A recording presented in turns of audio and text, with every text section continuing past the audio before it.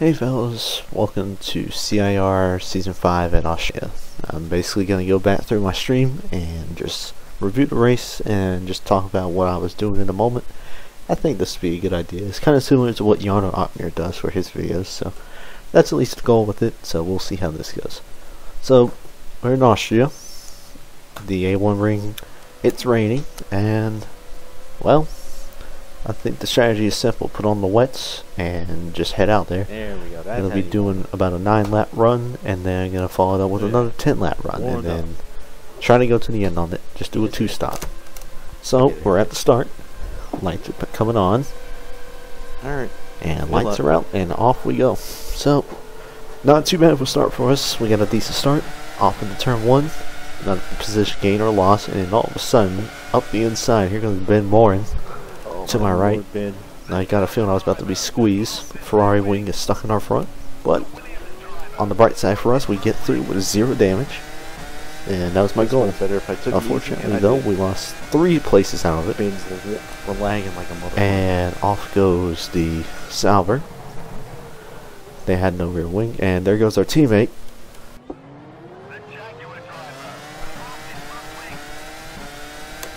Unfortunate for Stepnica, but I'm sure he may recover. So we're going to look to the inside of the Renault right here, and the other Renault goes off the track and spinning.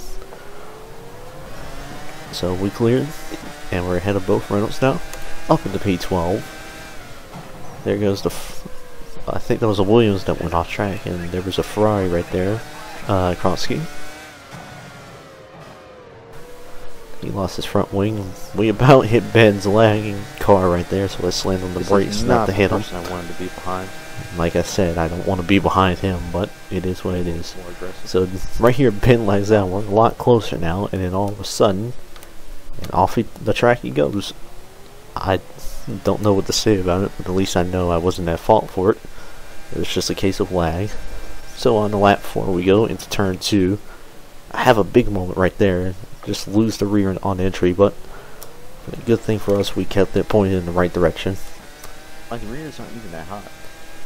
Wouldn't check my rear temps right there, but calm down on the brake, and that's what I need to do. Come to the conclusion to calm down the brakes, and off goes Steve Link right there to our left. Into the points we go. And I thought top 7 was points, but it turns out top 8, so we were already in the points by that point.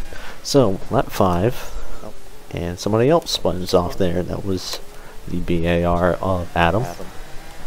So now we move into P6, and little did I know, the McLaren Mercedes of Luca right there, and did not have a front wing. So we move up into P5, and the top podium is right in front of us. So on to lap 7 we go. We've got a McLaren Mercedes and a Toyota in front of us. McLaren Mercedes, Michael right here does not get a good exit. We're going to look up the inside right here. Going to send it up the inside, hug the curb, and it's going to stay side by side right here on exit, but we're going to get them cleared because we're using less downforce. So about 3 laps left on fuel. Up into P4 we go. So on to lap 9, and we decided it's now time to come in. So gotta stay to the right, and I'm sure you guys cannot see it, but there's a white line that we're supposed to stay to the right of. So into the pit lane we go, and I take the penalty of not practicing my pit entry in the rain. It's a lot more slick than usual, but we make up for it right here on the pit entry. We got the perfect amount of braking in, and we did get some damage from that, but I decided it's probably for the better if we go ahead and repair it. And I completely screwed up that entry. We're supposed to close that menu in the right side of the screen that shows our fuel and such. We're supposed to close that in order to get our pit stop going. 9.0. But we come out with a 9.0 second stop, and I thought it was good, but I quickly realized that it wasn't. So out of the pits we go. So now all we need to do is try to catch Whitman, who we might get an undercut on. So moving on to lap 13, Whitman is exiting the pits as we speak, and he comes out about a second ahead of us. So from this point forward, I was thinking my best bet will be to just push right here and try my best to catch him. And into turn 2 we go, and I have another moment under braking. Had to counter steer a bit, but we didn't have to lock it up that time. So we're all good. On to lap 14 we go. We're a lot closer to Whitman now, but we're taking it easy, just trying to make sure it's okay. And a lapper, one of the back markers, one of the Renaults got in the way there. Whitman had to go wide to avoid him. I just snuck to the inside and got on by him because of it. And I was not going to wait for this lapper. And we went to the inside. And we move up into P3. So from this point forward, it was just stay ahead of Whitman. And on to lap 20 now. We have one lap left in our tank. And Whitman is not that far behind us. But our main goal here is just to stay ahead of him and make it to the pit entry without crashing.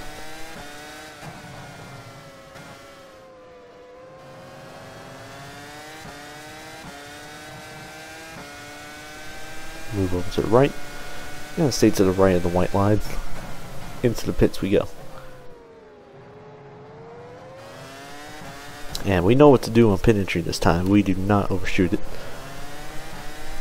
And apparently Whitman pitted with us. So, from my conclusion of that, I would think we were both on the same strategy right here. Me and him are on the same strategy. As I said right there. I think we're both on the same strategy, and I nailed my pit entry. Nothing more I could ask for. So, fellas, come on. All I can ask from them is just to have a quick enough stop so we can get ahead of Whitman, which we don't.